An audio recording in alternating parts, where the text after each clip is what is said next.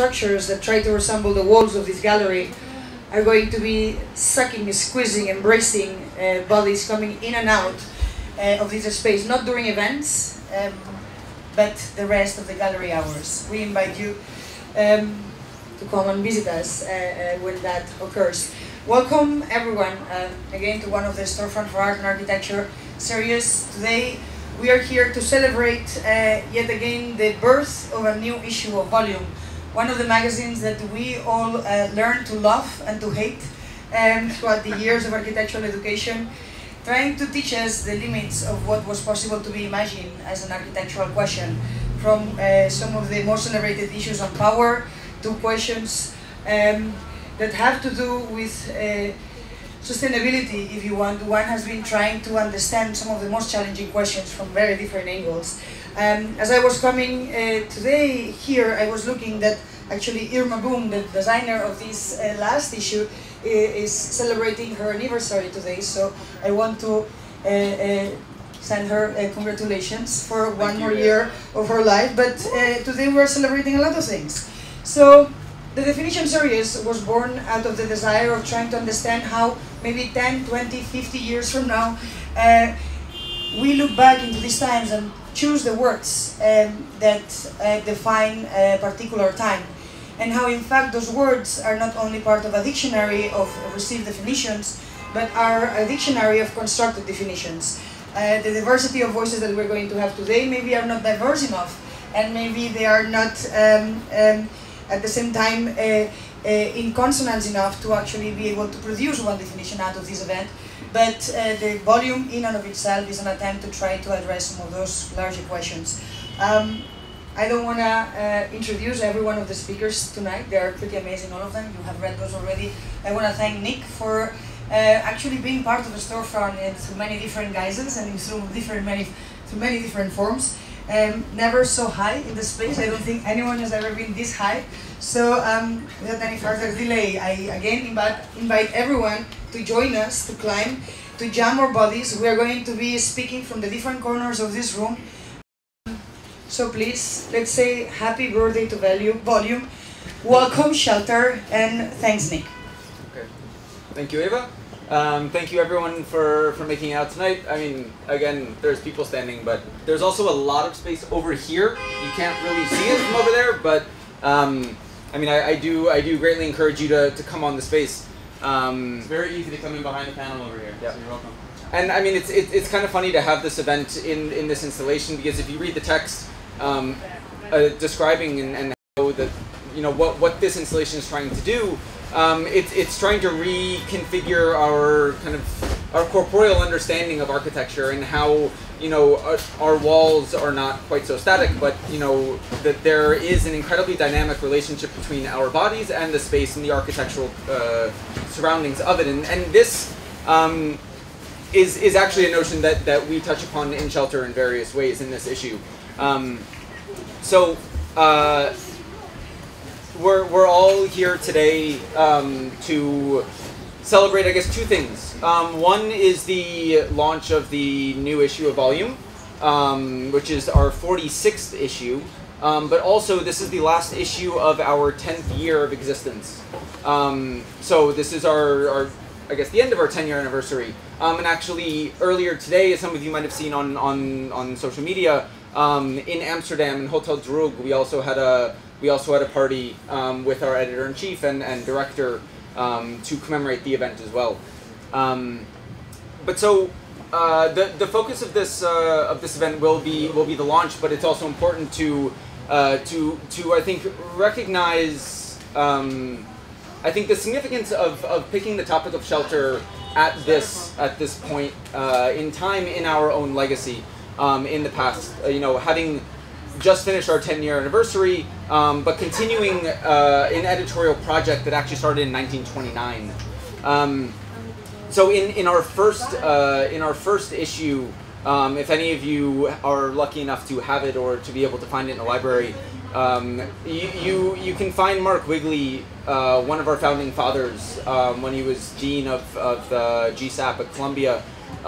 You can see him provide some incredibly illuminating reflections on the role that on the relationship between architecture and shelter, and how the architect is tasked at continually redefining and rediscovering what this very primordial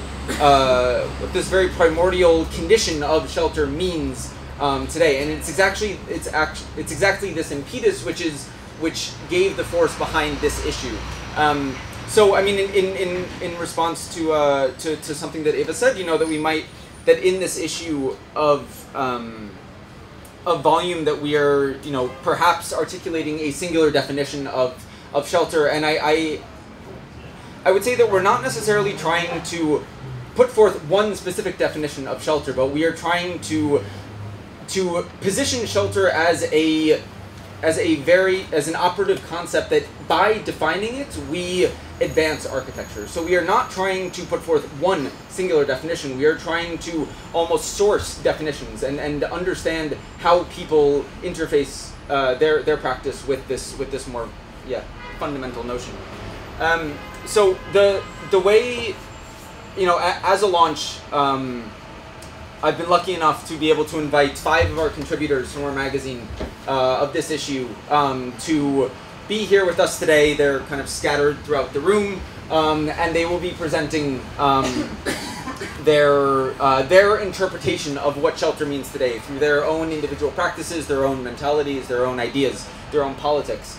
And so I will, the way that this event will be running is that I will give a let's say 10-15 minute editorial introduction to digging a bit deeper into why it is we're actually talking about shelter, and I think what it means to talk about shelter today. Then each of the participants are going to be presenting, like I said, their individual definitions, and then afterwards I'm hoping that this original question of what does it mean to talk about or to reconsider, to redefine shelter today, I'm hoping that this is also a discussion that we can not only have amongst the participants, but also amongst all of us in general. With that, I would, I guess, like to start my presentation, if you can start my slides. And can I get the clicker thing? And does anyone have an issue that I can use for a second? Okay, thank you.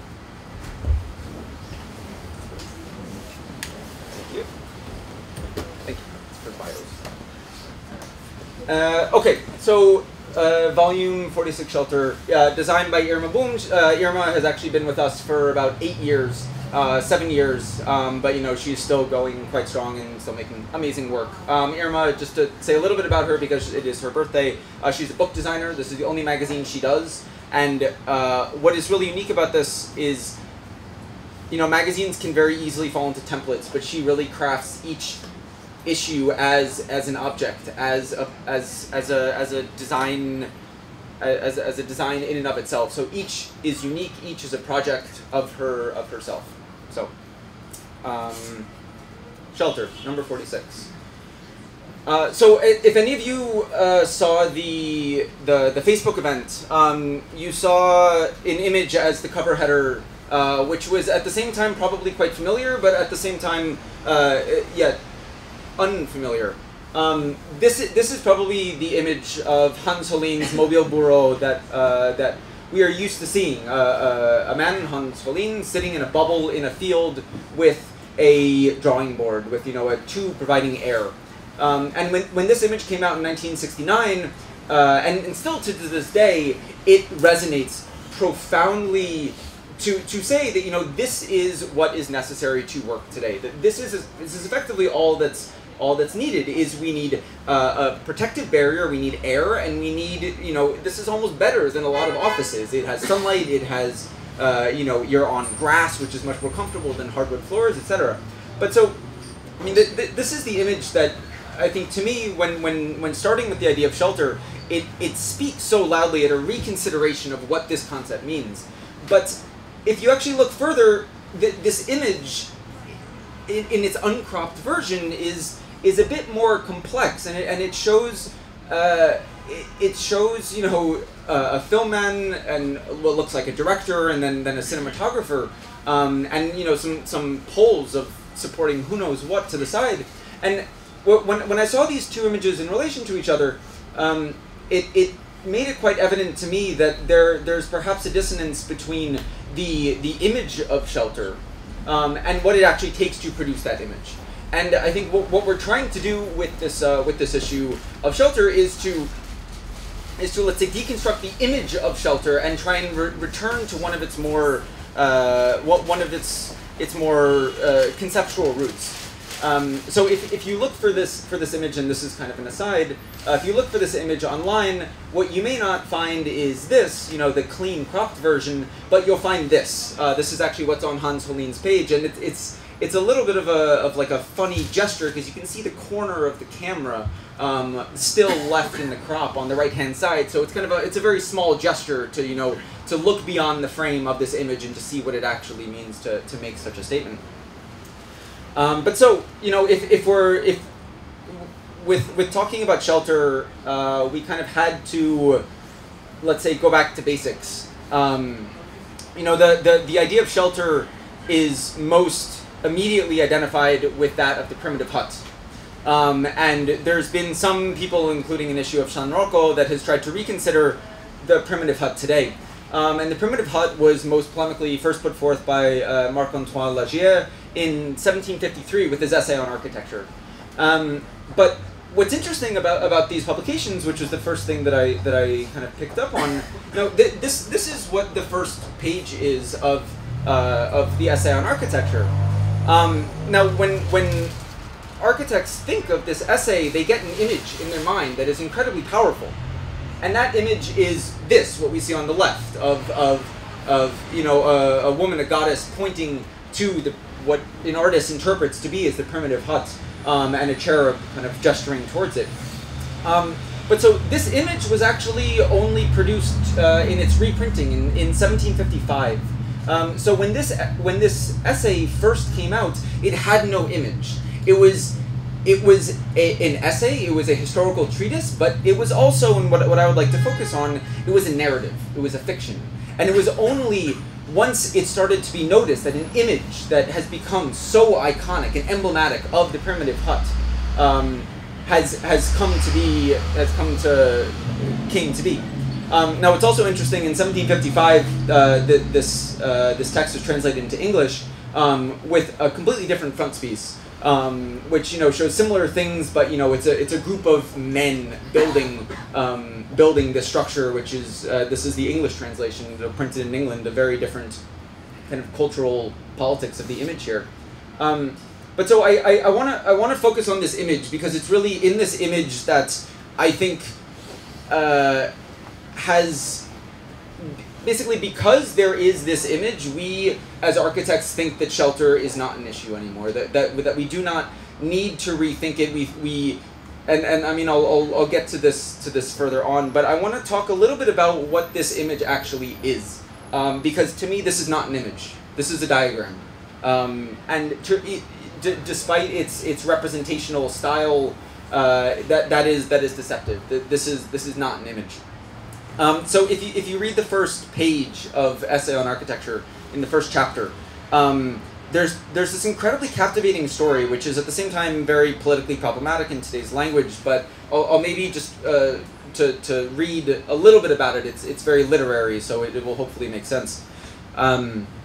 So, let us look at man in his primitive state, without any aid or guidance other than his natural instincts.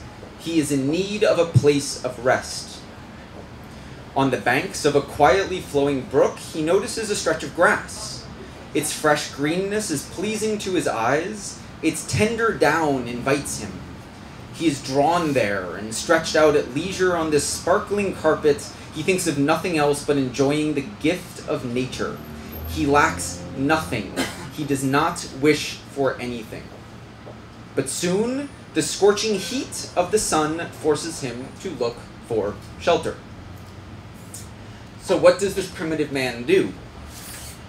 This primitive man first goes to the forest, which he finds very delightful, provides with shade, but it rains, and it cannot keep him dry. So what does he do then? He still needs to look for shelter. he goes to a cave, which is great. It's dry and it's shaded, but it stinks. It creates a foul air. So finally, this primitive man decides to, okay, well, I'm going to use my skills. I'm going to use my human intelligence to do something about this. So what he says, and this is in 1755 English. It's a short quote. Resolved to supply by his industry the inattentions and neglects of nature. The man is willing to make himself an abode which covers, but does not bury him.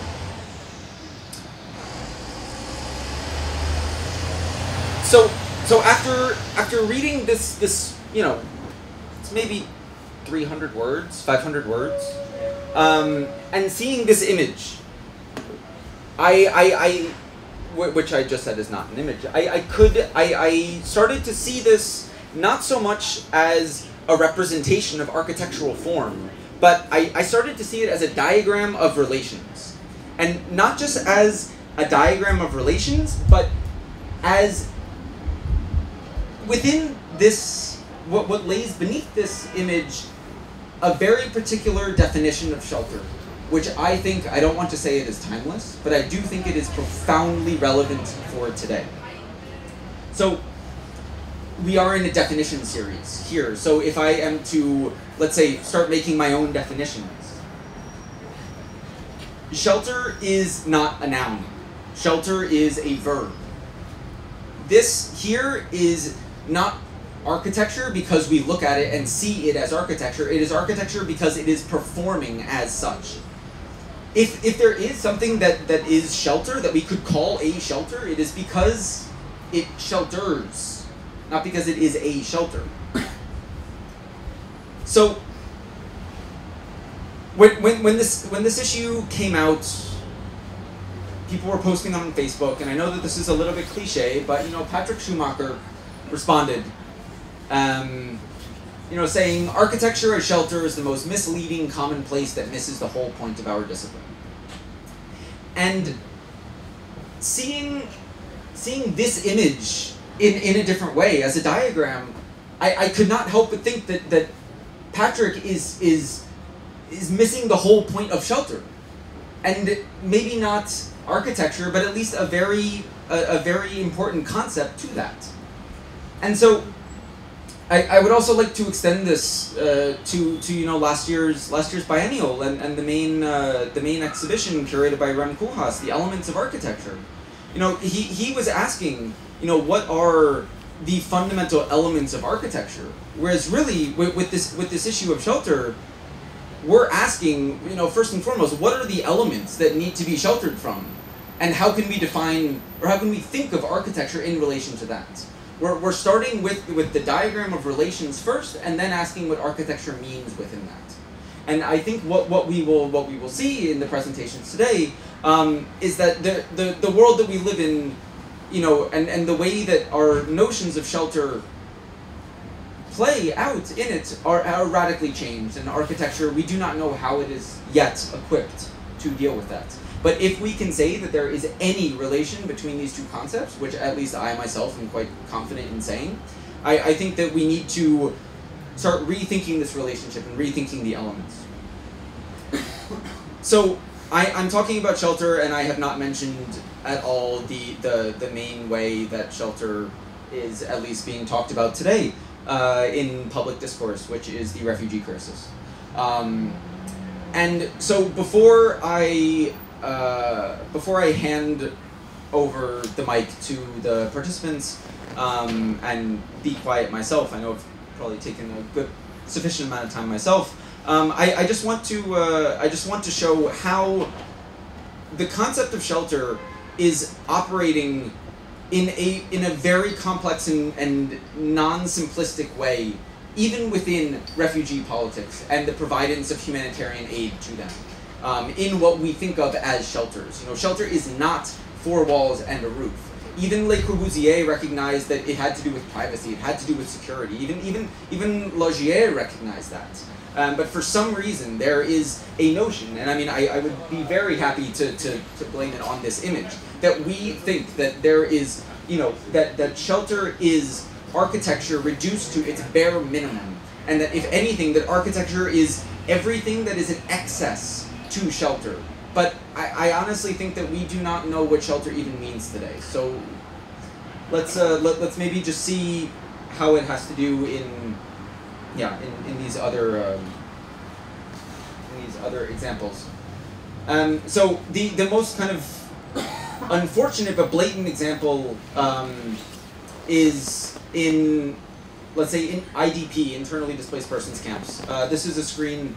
This is a still from Renzo Martin's Enjoy Poverty, where he looks at the providence of humanitarian aid and the politics of it in the Democratic Republic of Congo, where effectively he finds people who are working for the UN, and Martins asks them, so if people want to have rain not fall on them, they need to have a logo on their building, and the only answer for that is yes, So this is kind of the first introduction to I mean, the way that we think of shelter today as within the humanitarian-industrial complex has been completely subsumed by let's say a very particular political economy of the image, and this which is the Better Shelter, which is a collaboration by IKEA and UNRWA, the United Nations Relief Works Agency, I think is very emblematic of that. Now they worked quite hard on developing a very well-designed, well-engineered product with refugees, for refugees, etc. as they say, as they champion.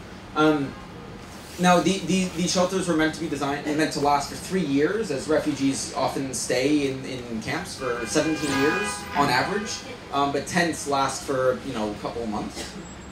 So they looked to create a new model of humanitarian shelters. But as you can actually see in this issue of Volume, we have an interview between Ben Vickers and Vinay Gupta about an alternative model for the providence of shelter to refugees. That IKEA is one of the most profound logistical and production networks that our world has ever seen. There were just 10,000 of these bots, it's UNHCR. But yet, as this caption says, they cannot build enough. So, if IKEA, the people who are able to manufacture the most amount of useless products at the most blinding rate, cannot produce enough shelters, then I think that we're perhaps doing this. I don't want to say doing it wrong, but just going about it in not the right way. I think our priorities are a little bit off. So my last example, I promise I will shut up after this. This is an image from a refugee camp on the border between Turkey and Syria in Turkey, and this was labeled by the New York Times in 2014 as it was in an article called "How to Design a Perfect Refugee Camp." Now, I mean, if that isn't, I think it was intentionally provocational, but if that is not just the wrong question to be asking, I don't know what is. So if I can maybe leave this with one thing, it's really with this image that we should, the thought of a perfect refugee camp should never cross our minds. If we are thinking about how to design a good refugee camp or a bad refugee camp, we are not asking the right questions. And I think that this has actually to go back to the concept of shelter. Because shelter to me, in this sort of situation where we accept refugees as just a fact of the matter of our world, then shelter is an answer. But shelter is not an answer. Shelter is a question. That if we question what shelter is, who knows? If we think of shelter as we will see today, as dealing with privacy, as dealing with war, as dealing with health, as dealing with security, maybe we won't even need to be asking these questions that no one really wants to be answering anyway. So, with that, I will leave it over to the guests. Now, our magazine is divided into 3 parts. Now, nicely, we have people from each part, and the 3 parts go up in scale. One is shelter as a thing, The next scale is shelter as a condition, and then the scale above that is the shelter as a notion. So we're actually going to go in that order of how the contributors have appeared. But so I will introduce all of the contributors now, if that's okay. So first will be Lluís Alexandre Casanovas Blanco, who is a New York-based architect, scholar, and critic. He is the chief curator of the Oslo Architecture Triennial 2016, together with the After Belonging Agency, and a PhD candidate at Princeton University. Then we will, let's see how the table of contents goes. We will be having Vere van Gool. Vere van Gool is an architect, writer, and curator based in New York.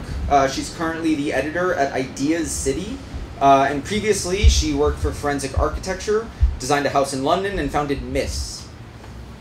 Then we will have Ryan John King, who, let me find your bio, is an architect, entrepreneur, and founding member of Foam, which is a decentralized architecture office, who's working to apply blockchain technologies, which he will explain, to the production of the built environment and the office form.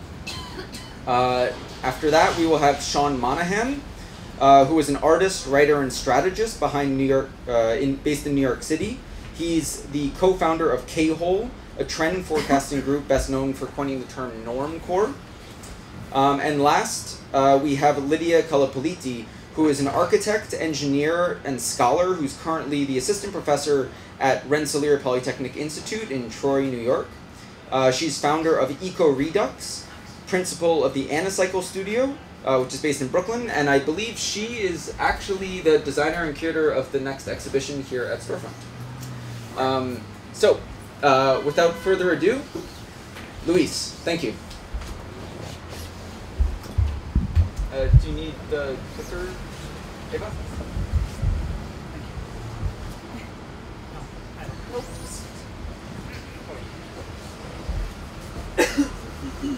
Consider Is it on?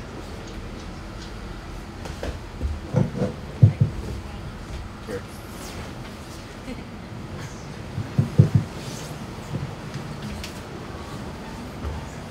Consider the following scenario. May the 18th, 1988, Javits Center, New York, National Convention of the American Institute of Architects. After addressing the architects in his closing remarks, New York City Mayor at the time, Edward Koch, is inquired about a recently released decision by the Court of Appeals that strikes down a polemic Penal Law 240.35, which the Koch administration decided to rekindle just 3 years before. Let me say just a few words about this law. Penal Law 240.35 was actually a post-war anti-loitering decree originally grounded in the Great Depression era. It was conceived to, and I'm using the words of the law here, clean up the subways and other railroad facilities from homeless people in preparation for the 1938 warfare. So, the Koch administration decided to revive this law in order to remove the masses of homeless who look for shelter in the main city's transportation hubs. Actually, this phenomenon escalated during the 1980s, when New York experienced a rapid growth in the number of unsheltered inhabitants provoked by an admixture of socio-economic reasons, which among others, for example, include the loss of blue-collar jobs and a partial relocation of the jobs in the service sector, a nationwide cutback in social subsidies, or also the generalization of speculative real estate practices. Asked about the specific status of Grand Central Terminal, Koch complained in what is right now a famous quotation. And I'm gonna quote him here, he said, "These homeless people, you can't tell who they are. They are sitting on the floor, occasionally defecating, urinating, talking to themselves, many, not all, but many, or even panhandling." The municipality, Koch explained, thought, quoting here, that it would be reasonable for the authorities to say, you cannot stay in Grand Central unless you are in Grand Central for transportation. Reasonable, rational people, Koch said, would come to that conclusion, right? He was looking for the confidence of the public. He continued, not the Court of Appeals. The Court of Appeals said, no, how do you know these homeless are not there for shopping? And I know it sounds like a Donald Trump joke, but actually David Koch was from the Democratic Party. Nonetheless, how shocked we might be for these words, they actually provoked a laughter in the audience, which was primarily constituted by architects. So, despite of the presence of homeless in public buildings all over New York, the question asked to Koch specifically about Grand Central shows the preoccupation with the occupation of homeless people of this building. As it was pointed in an editorial in the New York Times, the presence of homeless individuals seemed, and I'm quoting here, more of an issue, and to some, no doubt, more an affront in Grand Central than in other transportation facility in the city. But we might question, what made Grand Central special? What made Grand Central more important and why was people more worried about the occupation of homeless of Grand Central rather than Penn Station, Port Authority, etc.? The New York Times Open-Ed had an explanation for that. Perhaps, Koch said, it is the contrast between the Beaux-Arts architecture that so well embodies the architecture's aspirations and the living evidence of the wretchedness of some of its members, referring to the homeless individuals. So, we can conclude that according to the Open-Ed, there seemed to be an aesthetic disequilibrium between the lying, sometimes intoxicated subjects supported against the Botticelli marble walls of the terminal and the actual architecture of this magnificent, quoting here, Beaux-Arts building. Ultimately, what at least seems disturbing to me is the belief that Grand Central proved unable to swallow the homeless body within the circuit of values that Grand Central's terminal architecture was part of. Let me go back now to Ed Koch. With the rekindling of the law, the aim of the municipality was to remove homelessness from the public, to neutralize it from the public view. I'm using here Peter Marcuse's words. Peter Marcuse theorized this neutralization of homeless as follows. He said that it was the contradictory exposure of misery in the midst of plenty and the alienation from home in a home-based society. Homeless draw attention to problems which were not accidental or temporary, but inherent and structural, transparently insoluble by a private market approach. Marcuse explained that any serious attempt to solve homelessness would lead to a conundrum, to a paradox, which resolution treated the current capitalist system in two fundamental ways. First, to acknowledge that there was a problem, to acknowledge that homelessness was effectively happening, would admit the failure of the current-based market system to provide shelter to everyone. But to tackle it, it would also imply its refusal. Let's say, if the system works through meritocracy, to help those unable to provide themselves with resources would contradict this meritocracy. So, what to do within this dead-end street? I mean, Peter Marcuse saw it clear. The only possible way here was to avert the self-destruction of the system was to conceal homelessness from public view, to negate the problem. Homeless, not a structural problem, not in New York, at least not in Grand Central. On the other hand, our historian Rosalind Deutsche pointed how Koch's argument stating the phrase, "You cannot stay in Grand Central unless you are in Grand Central for transportation," suggested that buildings in the city have an inherent natural meaning, determined by the imperative that fulfill needs presupposed to be natural and simply practical. So let's say, a station provides transportation services, as well as a house provides shelter, being the conclusion here that a station does not provide shelter. In this regard, notwithstanding ruling against Koch, the arguments put forward by the Court of Appeals, which actually knocked down this law that Mayor Koch wanted to provide, kind of accepted the idea of this organic use of kind of accepted the idea of the organic use of urban forests. The Kurds, referring to Grand Central, but also to Penn Station and Perth. White concourses, along which numerous retail establishments of all kinds implicitly invite to the public to enter, browse, and shop. So, Grand Central could not be considered anymore a transportation facility, but should be understood as a sort of mall, as part of the city, as a street. So, furthermore, they said, as let's say, Mayor Koch mocked when he said, the Court of Appeals tell us, what do you think, that these homeless are there for shopping? This is actually what the court thought. The homeless were paradoxically protected by their virtual reinscription within the consumerist system. That is, an economic system that could not provide them with a job, with basic services, or with a shelter. An economic system which expelled them on the first instance. The court determined that homeless were allowed to stay in the station spaces not in response to their urgent need for shelter, but due to their potential condition as consumers. Ultimately, and let me conclude, maybe nowadays shelter and consumption, of course, cannot be dissociated anymore. But maybe our right to shelter is just the byproduct of having guaranteed our right to consumption.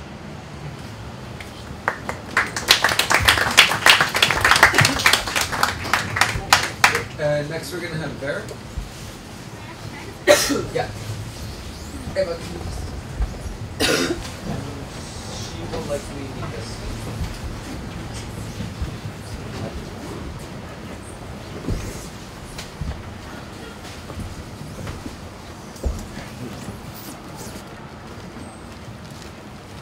Hi, I'm Vere. I'm going to read kind of quickly through the article I wrote. Can you speak closer to the microphone? Yes, I can do that. First of all, thank you for having me, Eva and Nick. Super excited to be here. So basically, what started me to write about shelter was the notion that in early 2015, the United Nations High Commissioner for Refugees, together with the World Food Programme, launched biometrical cash machines for Syrian refugees in Jordan. A new format of digital purchasing power where food and shelter were able to got access to by card and code. Sorry, I'm saying this completely wrong. This new format of digital purchasing power for food and shelter, where Cairo Amman Bank replaced card and code with retinal scans, enabled refugees to access financial assistance. The introduction of digital technology, the spatial context of refuge and shelter, mobilizes a virtual geography of information, such as how many refugees are there, where are they going to, but also how many are HIV positive and how many are pregnant. Incorporating the digital in contexts where bricks and bread would be more than enough initiates a self-eliminating hoax, seeing as how frankly it's the exact same digital technology that keeps famines in place, targets relief hospitals with drones, and leaves migrants to drown. So when we're all just one scan and click away to be saved, are we too easily and too often left to our fate? So our iris scans, our passwords, or our voicemails appear to be private to us, but are in fact not even ours. So who actually owns the digital? Rapidly developing informal economies such as in Mexico or in India now facilitate the massive offshore IT outsourcing of labor and services. What results is a gray zone of territorial data ownership. When I use my registered T-Mobile SIM card whilst I'm traveling in New York to call my Deutsche Bank in Berlin, a help desk in New Delhi picks up. My conversation, whose operation is owned by T-Mobile UK, is downloaded and transmitted by the American service provider AT&T, stored in India by its local equivalent, while its rights and content are owned by Deutsche Bank in Berlin, without ever touching German soil. So if transnational laws of data disobey formal jurisdiction and operate beyond physical geographies, does data actually claim territory? So in 2014, during the Ukrainian social unrest, digital borders became spatially manifest, when cell phone users near the Maidan Square received text messages saying, "Dear subscriber, you're registered as a participant in a mass riot." So willingly or not, cell phone users crossed the border between the good and the bad Kiev. And having 3G on your cell phone has become a political act more powerful perhaps than casting a vote. So when during the Arab Spring, London riots or recent Ankara bombings, Mubarak, Cameron, or Erdogan's best defense was not to enfranchise the people, but to switch off the internet at large. So while data might not be considered a threat when it passes us by, it's definitely a force we cannot monitor and therefore cannot shelter from. So one of my favorite writers, Paul Virilio, argues in Politics of the Very Worst that when you invent electricity, you immediately invent electrocution. So the rise of remote home apps like Nest, which is a smart heating technology company, that is basically a thermostat that you can control from outside of your home, but also it knows itself how to save energy. And where is the threshold between a thermostat knowing how to save energy and a thermostat knowing that you've used more than enough energy and automatically shuts off? So this is concerning, especially so when cyber experts are suggesting a future security nightmare of botnet armies using toasters to launch DDoS attacks, yet we're all still laughing at the thought that our homes could be out of our own control and toasters could set our homes on fire. So when we're undone of privacy, kicked out of our mortgaged houses, blown away by storms, and monitored by digital technology, shelter really is a privileged term that most of us cannot even tap into or afford to. And with both material and digital borders clouded, the right to shelter has become the most contested of all human rights. Funnily enough, shelter is also the only proper spatial human right. So in our modern, individualized, connected, neoliberal societies, we demand the right to access, shelter, privacy, freedom, but somehow we forget to negotiate the implications of our citizenship while we're roaming with our phones in Russia. And we take the territorial implications of the shelter for granted. Shelter itself no longer being a thing nor a being, but rather a condition. And when the thick cables that run along the bottom of the Atlantic Ocean that carry and provide the world's emails, searches, phone conversations are increasingly exposed to the public due to the erosion of beach material and crazy sharks that bite them off, it's fair to wonder whether we've lost our case.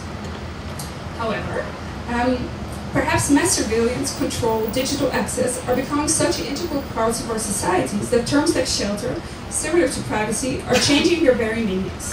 As the ancient Roman notion of privacy, according to Hannah Arendt's book The Human Condition, is not private how we know it, but a man who was private was not even considered fully human. Shelter, a term that was once about providing safety and humanity, might now take to challenging both the meaning and means of those two terms by ways of counter-control.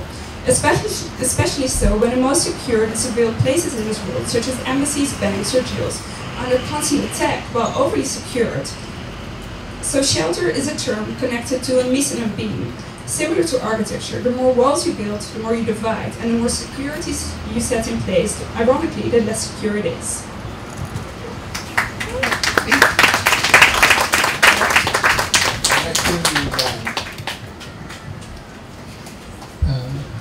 Okay, I promised I wrote this before I saw Patrick Schumacher's Facebook post. In order to define shelter, it needs to be understood what it is we need shelter from. On the one hand, the very elements of architecture are no longer deaf and mute, but are listening, talking back, surveilling, and quantifying our behavior. If that were not problematic enough, leaders of our profession are advocating for a totalizing design strategy, claiming that the societal function of architecture is the spatial ordering of communicative interaction. Patrick Schumacher's style of parametricism relies on an agent-based semiology where programmed crowd-based agents algorithmically respond to the morphological clues in the built environment. Schumacher has embarked on a semiological project to design a system of signification as features of the built environment. Signs are altered during the design phase to modulate an agent's behavior through semantic meaning.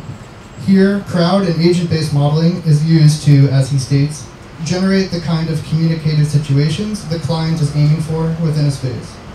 In agent-based semiology, the agency of the architect is ceded to the client and aims to affect its user's behavior. Parametricism as a system of total signification results in spectacular, extravagant, and iconic architecture. In contrast to such spectacular and unique design, I've been thinking of a quote from Rem Koolhaas's essay in the 90s, The Generic City, where he says, "In a reversal of expectation, it is repetition that has become unusual, therefore particularly daring, exhilarating. But that is for the 21st century." Precociously, repetition, sameness, and the generic have become topics of interest and discussion in the early 21st century. The trend forecasting group Cable introduced the term normcore in Youth Mode, a report on freedom. The report states, Normcore finds liberation in being nothing special. Normcore allows for strategic misinterpretation. To the receiver, it's confusing. Normcore capitalizes on the possibility of misinterpretation as an opportunity for connection. I'm interested in this confusing sign here, the misinterpretation as a form of shelter. Signifiers that simultaneously offer a sort of camouflage and an opportunity for connection. I'm sure everybody here has heard something in the news or not about cryptocurrency, blockchain technology, and decentralization without fully understanding it. In a recent tweet, the philosopher Nick Land states, cryptocurrency coins a diagonal concept. From the latent matrix of abundant signs and scarce things, it extracts the scarce sign. Shelter in the scarce sign is an opportunity for connection. The blockchain is a commonality, a possibility for community and epistemic gain. It is not a product to be sold and explained to the masses, but to build and attract communities that already see its potential. Information on the blockchain is stored openly and transparent, yet cryptographic and hidden. There is a hidden, illegible, and mobile form of shelter available today within architecture, the practice of which we could call crypto architecture. Contrary to an aesthetic style that aims to be the dominant visual language of globalization, crypto architecture is formless. Crypto architecture is a strategy of radical closure and an opportunity to creatively engage contemporary market forces. A strategy that is inclusive but elusive, cryptographic in nature. Decentralization as a form of organization for architects can allow powerful and undeclared communities to work together on the urban and spatial implications and implementations of the blockchain technology, and by extension use financial tools to initiate clientless projects. The practice of crypto architecture is contingent on these undeclared communities, which currently exist as radically closed. This practice is perpetuated by actors connected by structures of similitude and likeness, unconcerned with explaining themselves to those who do not inherently register the value. Radical closure opens a space for actors to connect. A peer-to-peer society does not emerge out of the heroic revolutionary narrative, but gradually as those who build the structure of a new society come together and connect with each other. The philosopher Reza Negarestani states, we can say that closure realizes openness in its radical sense, not as openness towards the possibility of contingencies from the outside, but as being opened by the contingent materials that form the work of a crypto architecture. Creative openness turns out to have been a distraction all along. The closure of the work is the only way to participate with and uncover the conspiracy of contingent materials. A political architecture today creates social and cultural exchange by drawing connections and generating unprecedented experiences that are interstitial to digital life. Crypto architecture is an architecture that has grown conscious to the conditions and borders of the language of networks and decentralized technology in relation to material constituted regimes of power. The unfulfilled utopian vision of cyberspace has been translated into a nomadic utopia of crypto architecture. Crypto architecture is a prepositional mode of existence, in between concepts, hubs, and nodes. Shelter is radically closed, scarce line. Thanks.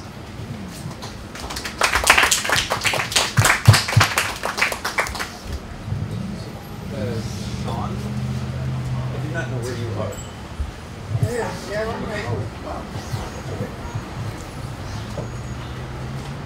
So this is going to differ a little bit because I wrote a piece of fiction for Volume. I'm not an architect, and I guess I would characterize it as a piece of speculative autobiography. Over the spring, I met my estranged father for the first time and sort of came up on the possibility of getting dual citizenship, and that sort of like started this obsession that I had, like what would it be like if I abandoned my American citizenship? So what would it be like if I used my English father's Irish grandfather to get an Irish passport and got rid of my American one, even though I'd never been to Ireland before. And sort of the whole horrible scenario happening in the Mediterranean at the time made the whole thing seem a bit more ridiculous. So I'm just going to read from that. So I didn't plan this, my father says, as if I did, and immediately doubles down on convincing me that he made the right decision. This time I might finally be convinced. The night before, I girded myself for him to be a total dick. In my imagination, he had gold circular spectacles, a tatty maroon sweater. He wore his Middle English stiff upper lip on his sleeve. And in my imagination, of course, he just didn't come. But then there he was, waiting awkwardly in the lobby of the Ace Hotel, as unsure as I am which of us will be the first to admit that we can recognize each other despite never having met. Brown shoes, jeans, zip-up black ripped cardigan, an orange Jeep backpack, and a ponytail. Surprise, you can dress like an aging rocker and still keep your stiff upper lip.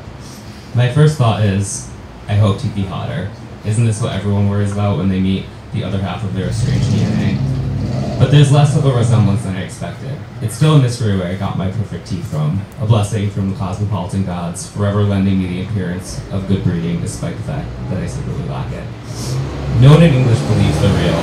More than once a stranger has noted their conspicuous straightness, then commented with a shudder of condescension, the kind Americans reserve for breast implants. In England, we prefer natural teeth. I could tell them I never had braces, but protesting and insinuation only makes it seem true. He tells me, I Google you. This both devastates and touches me. He tells me he used to live in Bethnal Green, a few blocks east of where I'm staying at the Ace. Before it was trendy, he assures me. Isn't this how everyone talks about everywhere? He obliquely mentions his sons. I don't mention that I had lunch with one of them 3 days before.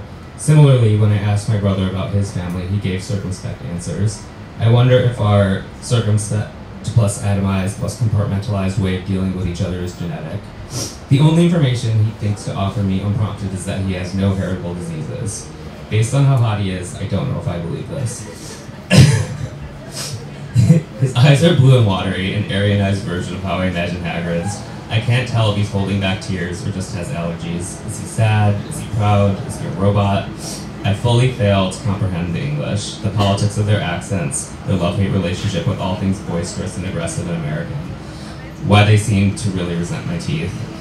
Whenever I tell someone about my plot to secure a passport from the United Kingdom, they look at me incredulously. Englishness isn't an abstraction the way Americanness is. It's a lived experience, a tangible navigation of class politics and accents, and above all history. Maybe this is why there's so little guilt about all the horrors of colonialism. They invaded the Indians and the Normans invaded the English. In the long run, it's all a wash. I'm always already discounted from this history, before I even speak, as soon as I open my mouth. The bits of paper, the abstract parts, that's what Britishness is for. When I tell my father I want UK citizenship, he's straightforward. It's impossible. The specifics of my birth are explicitly excluded. Born abroad, parents unmarried, British national involved as a father. But his father, my grandfather, was Irish.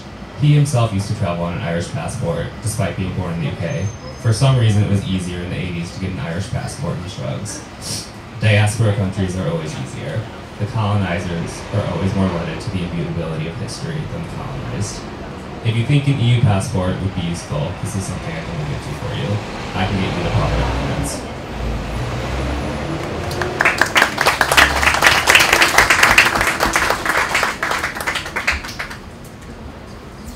So last up is going to be Lydia. Over here. You need to press the button again. And back.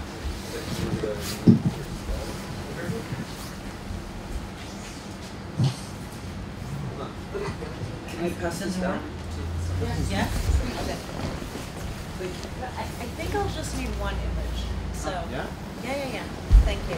I'll keep the microphone close. Keep the microphone close. Okay. I guess I'm gonna go full circle. I'm not gonna read a text. Speaking of this image, and my whole text is really an explanation, a projection, a fiction of what this image means. It was published at the cover of Casabella magazine in March 1976. But it is a piece called A Piece of Nature, Ein Stück Natur by Hausdrucker Co. And it was interesting to me when Nick sent me the call for shelter was the idea of the primitive hut by Marc-Antoine Logier, completely encased and sealed in this jar, presented like a fossil, meaning that this hut was already dead as it was presented like a fossil in this image. But what exactly was that? The idea of shelter, the idea of nature as an unbounded, free land, In many respects, at the time that the image was, that the project really was constructed, it was 1972, and it was reflecting a very intense anxiety of an environmental crisis, the oil crisis, the image of the Earth understood as a finite system, and the kind of fear that in order to preserve some pieces of nature, we might have to seal them and preserve them in these enclosed worlds, which is also a prelude to the exhibition coming up here at the Storefront in February called Closed Worlds. But most interestingly is how the icon of the hut is preserved, and the question is what lies beyond the surface. What is it? What are the sort of equipment, machinery, and systems required to create this idea? And is the hut a kind of fake image disguising something else? Do we need it? And what is it that that really defines a closed world or a piece of nature? Maybe I'll use the next images since I'm talking kind of like in a PowerPoint mode. At the time that the image was published, it was a response to this issue of Architectural Magazine. It was published 2 months ago in AD. It's an ink illustration by Cliff Harper presenting, it was called autonomous housing. So the idea of autonomy, of detachment from the urban fabric was presented under, heralded under the theme of autonomy from the grid of energy supplies. With this kind of, here you see autonomous property keep out. So it really was announcing a kind of detachment, a kind of seclusion from the rest of the world, and the reconstitution of a new world within these artificial boundaries. But most interestingly, it was also presenting a kind of lost version of the world as we know it under this bucolic version of the hut, and these cows in the background. So what do all these things mean relative to these images that House Record Co. were publishing parallel to these kind of icons of nature? And this is a project called, I think, hold on, Environment Transformer. I just want to make sure I get it right. This is a very similar one called OASE number 7.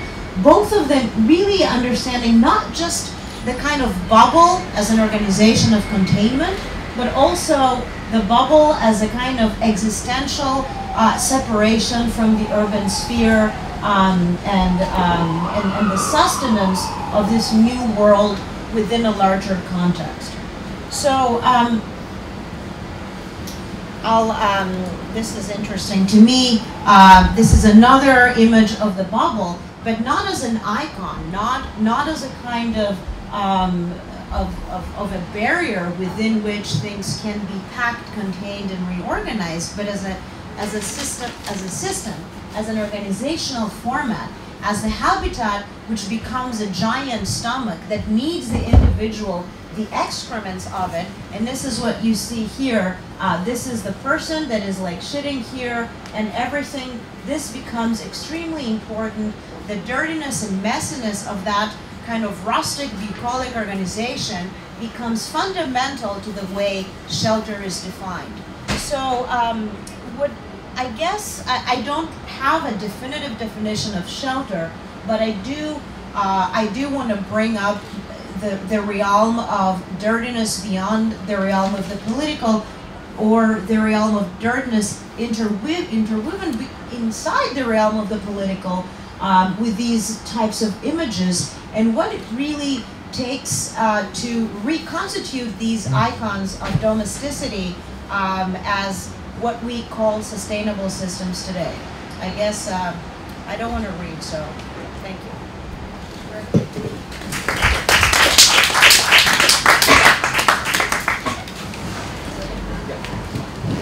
So yesterday Nick came and said, Eva, will you make the favors of articulating some of the questions around? And I guess if one is to start by defining shelter almost as the teeth or the passport of our dream identity or past identity, Maybe I will start by something that is to come at the Storefront in the way beyond the closed system, is a project that is called architectural conflicts or architectural conflicts, to try to understand in which circumstances architecture has been able to really either unveil or resolve a particular conflict. And when you were talking about elements and what elements architecture should shelter itself from instead of what elements architecture is made of, I think the idea of trying to change the diagram and understanding that the diagram is not a closed figure but is actually a figure of articulation of different forces is something that I think architecture really needs to start formulating. Mr. P, that has appeared twice and I really don't have any interest in talking about, I think misses the point, in fact, that architecture is something more than just an object. It actually is an object which has agency. And the idea here is that, as you said, shelter is not a noun, it's a verb. Even if it can be an intransitive verb. I want to invite everyone to think about and help us contribute this archive of architectural conflicts, because we are going to try to understand through 10 different scales, from the domestic to the collective to the urban to the metropolitan, territorial, national, international, and global, what architectural evidences have we had that have been able, again, to either unveil or resolve particular conflicts. With that said, I was fascinated by Mr. Koch and his way of really bringing the question of homelessness into a space of conflict, of real conflict that New York faced way back in the 80s. And the Storefront had an exhibition here that was called Homeless at Home, where architects were called actually in designing shelters. And there has been a huge tradition of many of the architects from Sejima to Toyo Ito, where their architectural practice started by the sheer definition of a shelter that was not always for a homeless, but was for the definition of the contemporary subject, that in this case, as Vere was saying, is not anymore just protecting itself from the elements as we used to call them traditionally, but from data, from political oppression, from all kind of different forces that are actually endangering who we are and how we operate. Part of the questions that we have been asking over the last few years, when we had the strategies for public occupation, when Occupy Wall Street was asking actually Storefront to design shelter for them, for the Liberty Park, we said, we cannot help you building shelter, but we can help you producing structures of negotiation between the civil society and the structures of political and economical power. So that competition was formulated as a resistance towards just the production of shelter, understood as a kind of traditional sense. But I think one of the fascinating points that actually, Ryan, you brought in is how do we think of doubt, almost of confusion, of cryptocurrency, of this space of total ambiguity, that what it does is try to bring us together in different forms, is actually a shelter against the spaces of total separation that maybe it is a consequence of like the neo-capitalist and neoliberalist society of the construction of the individual and the self. To end up with somehow what Lydia brought in, that is this diagram in which each one of those spheres tries to understand the relationship of the human subject to particular elements, and how a closed system is always close in relationship to a particular ideological construct. So that's my summary, if that was my job, of what I think was brought into the table. So I might have new teeth and I might have all kind of different things after this, but maybe for me the question goes back into some of the real issues in which what is that architecture is and architecture is not. And I think that, Nick, you brought a moment in which you say, you know, usually architecture is understood as that excess, and actually tomorrow I'm in a studio by Leon that talks about what Bob Stern used to call fat. And he said that architecture only exists in when architecture loses its function and it engages with the space of fat, with that kind of ornamentation of Grand Central Station. And of course the question then goes in reclaiming the fact that architecture is the essence, is the ultimate irreducibility of its function, of its closed system into something that actually really truly matters. So in the shelters of the very worst, or of the very worst, I love that quote to Virilio, I think it would be very interesting if you would try to bring back some of the most important questions. That is, what is the role of the architect today, and addressing some, and for me, the idea that architectural conflicts as a project tries to almost be an alternative to the Phaidon Atlas, in which architecture is seen just as a surface, and in which we are able to provide a space of conversion by which architecture is able to demonstrate and manifest itself as a real political instrument, right? Where do you position shelter in relationship to architecture? And I think you stated that at the very beginning, but maybe now is a good time to try to close that back, and maybe then we can open the questions to the audience. But I want to throw all those different notions of shelter and all these different possibilities from the politics to,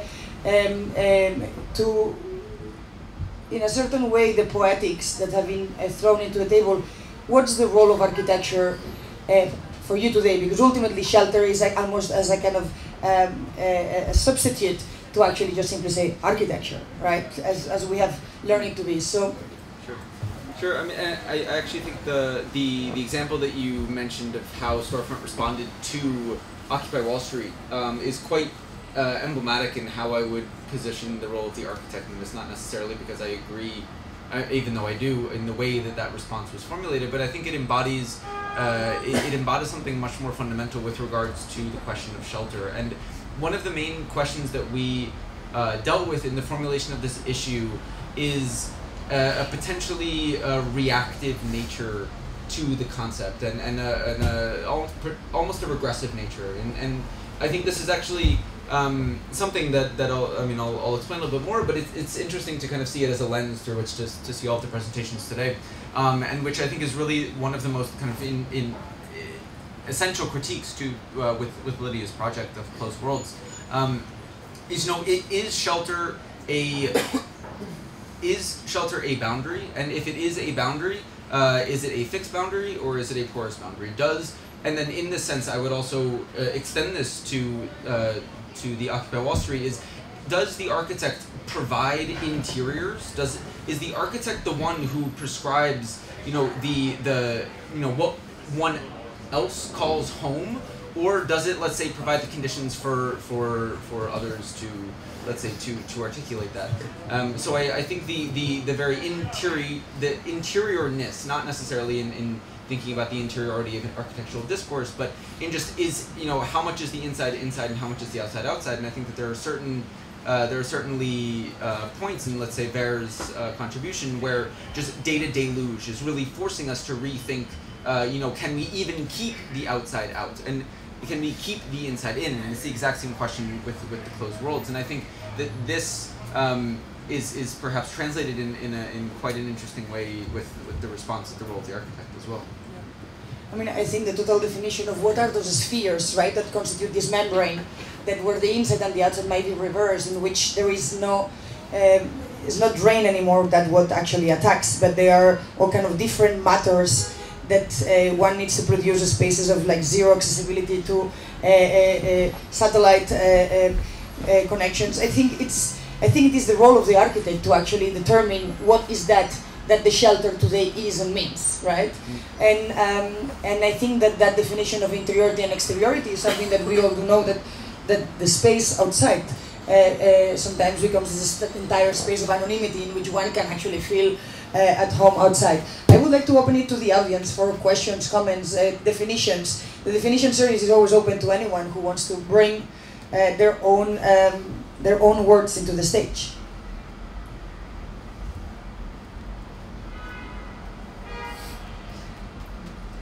Or similarly, does anyone have any questions for any of the individual participants? Okay. It's very... For you? I don't need a mic. Yes, you do need the mic. Can you pass it? So the question is actually for you. Having moved to the US, not having an American passport, and having studied the kind of threshold between identity, legal documents, etc., do you feel, first of all, sheltered by your American passport? And what was the reason, or how do you see shelter connected to your kind of inquiry whether you could get another passport? I think passports are obviously forms of shelter. Just living in New York and knowing a lot of friends who don't have American green cards who are from abroad, it's, you know, it entirely determines like how you can live, how you can work, how you can support yourself, what rights you have to exist in a specific space.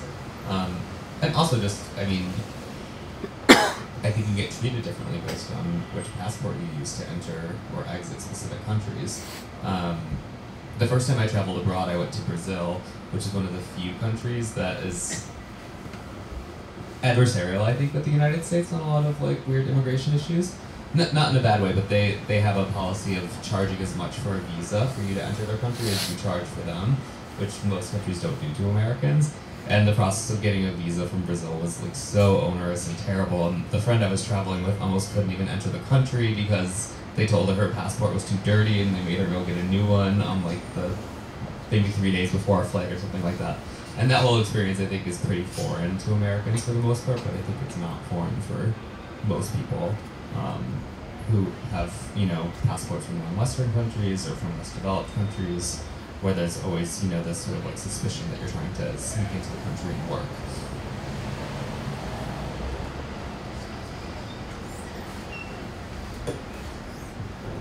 I realize that it's almost 8:30 and we have gone through a nice hour and 15 minutes. There is a competition that we are running that is called Taking Buildings Down. And I always use that question as a way to try to wonder what is that we have had enough? What is that we don't want more, right? And when you were showing some of those images of I mean, and of course, frontiers and borders and passport control checks and the immigration services, I mean, would be my top list. Someone who is still holding that document that doesn't allow me to be who I'm supposed to be, meaning a world citizen. But maybe if we were to think, right, of like, there's always like a political consequence in that act of erasure. If we actually look into refugee camps and if we take them down, means that there's an entire political system that should be taken down, right? And that becomes a manifestation of a political act that goes way beyond. When you were talking about Grand Central Station, and I was thinking about what happens if we actually would try to erase all the architectures that have, in a certain way, not allowed for any kind of citizenship to actually express itself as such. Is that a kind of history of oppression, the way in which I will not be able to see the sky of Grand Central Station under the same light, right? And I think the question then is what is that is being demolished, and what is that is being erased, and what is that we need to, maybe not to produce as shelter, but to start taking away, and that might give us some clues about how we start thinking about it. So, without any, please. Yeah. That brought me to something very interesting that you said at the very beginning about the refugee camps. And something similar happens in the discussion with homeless, which is like, for sure we don't want to ask questions as how, you know, any of those typologies is perfectly built. You were mentioning that Sejim or Lluís try to do homeless shelters. I do believe that Coalition for the Homeless, which is like a legal group, is the one who should be asked about what the architecture of the homeless is about. But there was this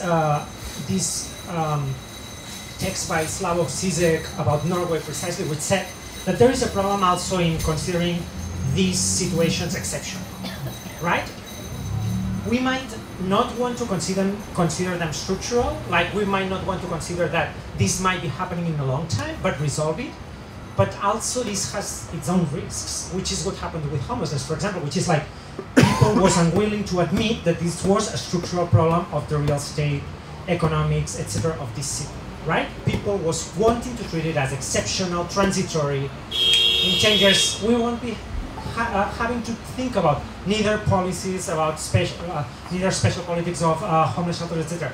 But like right now, the level of homelessness is like higher than ever. So how do we deal with that without asking the wrong question, which is what's the better design, but not considering exceptional either, not considering that, you know, it should be solved, and as should be solved, it has, let's say, a caduce, an expiration date, right? I mean, I think I'm glad that you do know that right now we have as many homeless as we had in the 80s, yet we are not seeing them, right? The politics of exclusion and sending people to particular peripheries. And today I was just having a conversation about housing, and the entire question of affordable housing is a huge one, and not only in New York, but also in LA, and I think mostly in the United States. A context that has never really truly understood what it means to produce in habitation for its like society beyond an economic model that is the suburban home and with all the different loans and attachments that go with it.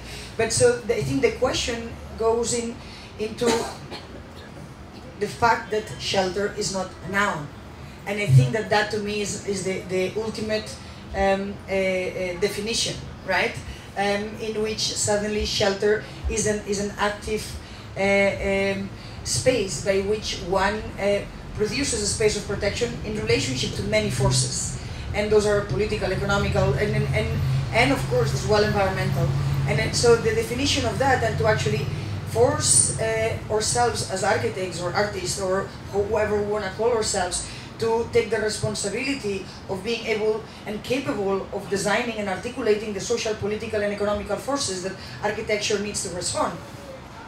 Not all of them are brave enough to do that. Some of them, they just like are happy with one, and then we are called P, right?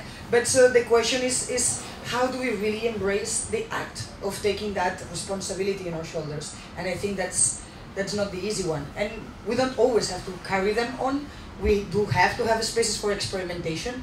And I think that's mostly what this space is about, but also about the articulation of the paths by which we can really make meaningful actions towards the production of shelters that go beyond spaces of ornamentation or ideological ornamentation. So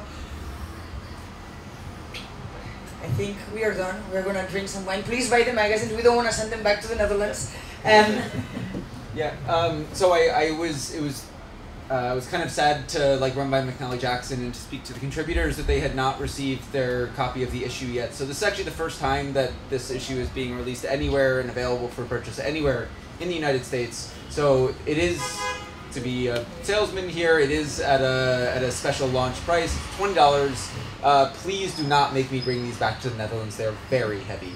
Thank you very much. Buy them. Thank you.